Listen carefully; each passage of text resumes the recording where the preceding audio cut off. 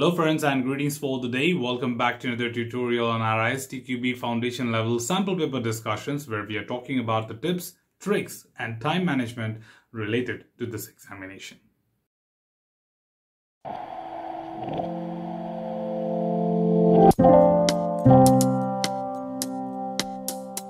As a part of this particular tutorial, we shall be continuing with our chapter 2 and offset C, and shall be looking forward to the remaining questions of this chapter and as usual trying to understand the tips and trick of tackling to the right answer of any of these questions.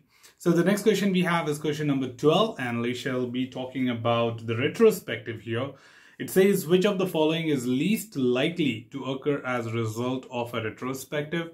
Two important things to remember from here. Number one, that we are talking about retrospective. Number two, we are talking about least likely. So the word like best, most, least are all very important to come to the conclusion, because if you don't pay attention to this, you may have conflicting answers. And whenever you have conflicting answers, do go back and try and check if they are asking you best, most, least, not, etc. as a keyword in the question. Because it's very easy during the examination to ignore them and forget them that they asked you something else. So least likely is something which has no relevancy to the word retrospective. So let's get started and check out the option A here.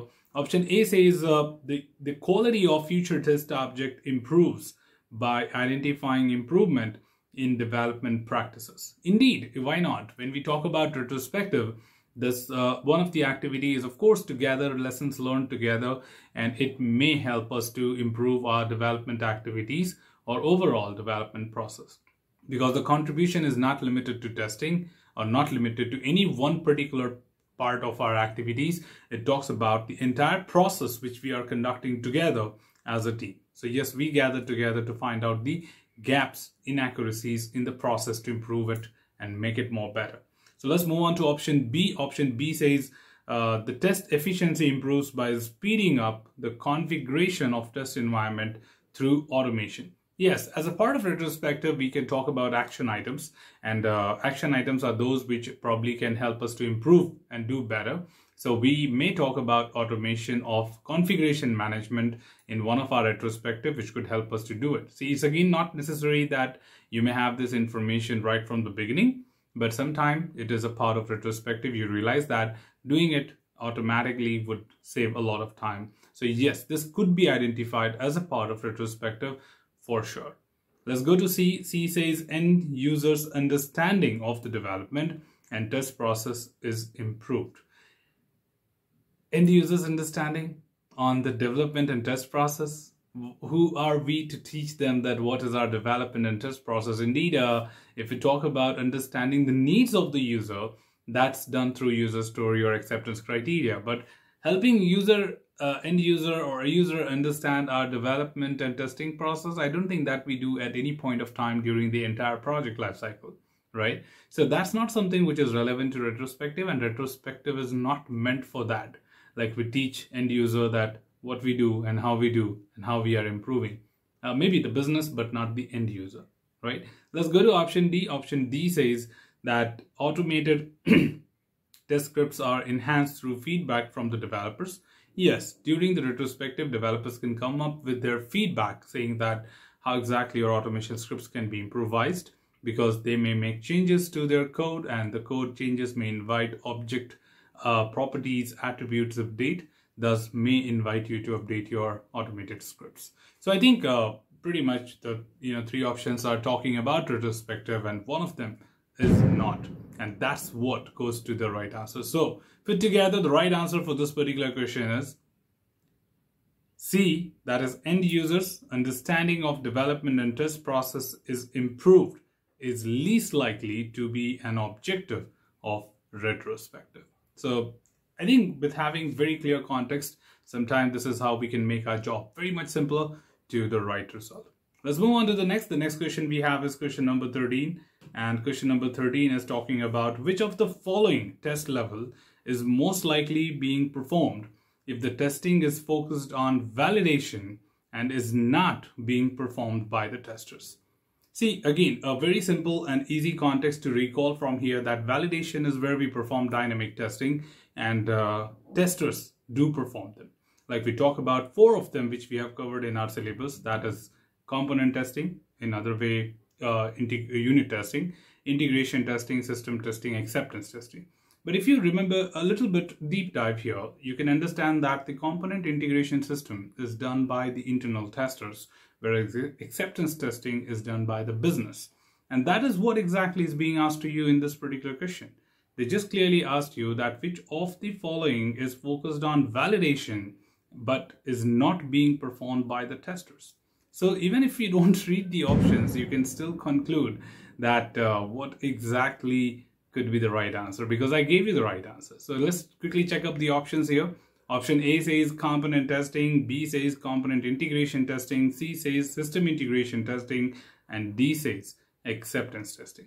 So without wasting much of our time, the right answer to this particular question is D, that is acceptance testing, because that's the only level which is talking about validation, and that's all about dynamic testing, and not performed by the testers because it is performed by the business, okay, or the customer representative. So that's how you can easily, quickly solve some of the basic things, and that would make a lot of sense at any point of time, right? So let's move on to the next question. And if you're listening to any of the crackling noise background, this is Diwali week in India and you would hear, but I cannot just skip some of my videos. So I had to make a video today as well, but this is something which I cannot ignore, right? Let's move on.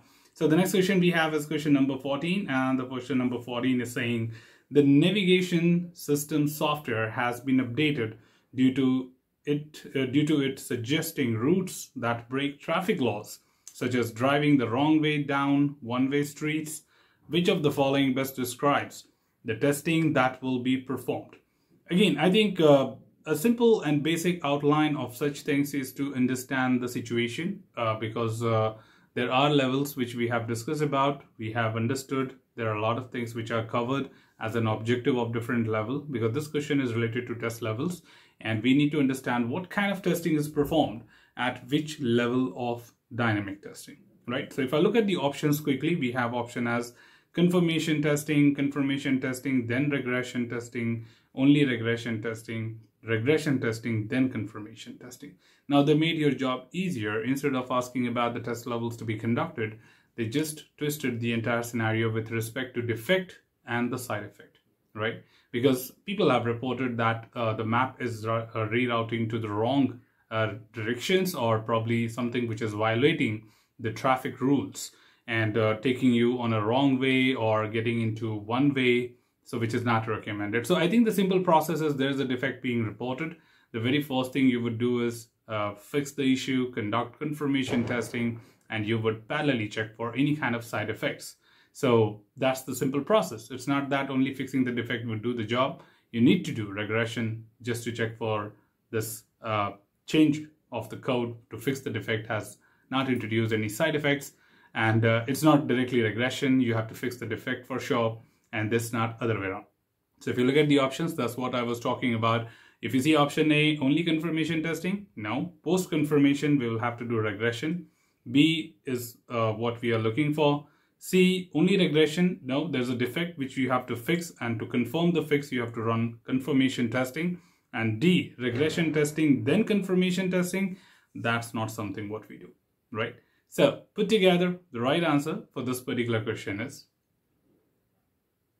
B, confirmation testing, then regression testing is the generic process whenever you identify any kind of defect, and post resolution, you perform confirmation and followed by that a round of regression to complete the process. So I think that makes it very simple and easy. That sometimes they may not ask you the definition of these keywords. Sometimes they will just give you a very indirect statement and ask you, what are we interested in? So be open-minded in terms of understanding the situation to come to the conclusion. Well, that's all from this particular tutorial, team. Should you have anything else, feel free to comment below. I'm always there to address your queries and answer them well. Till then, keep learning, keep exploring, keep understanding the context. Thanks for watching the video, team, and happy learning.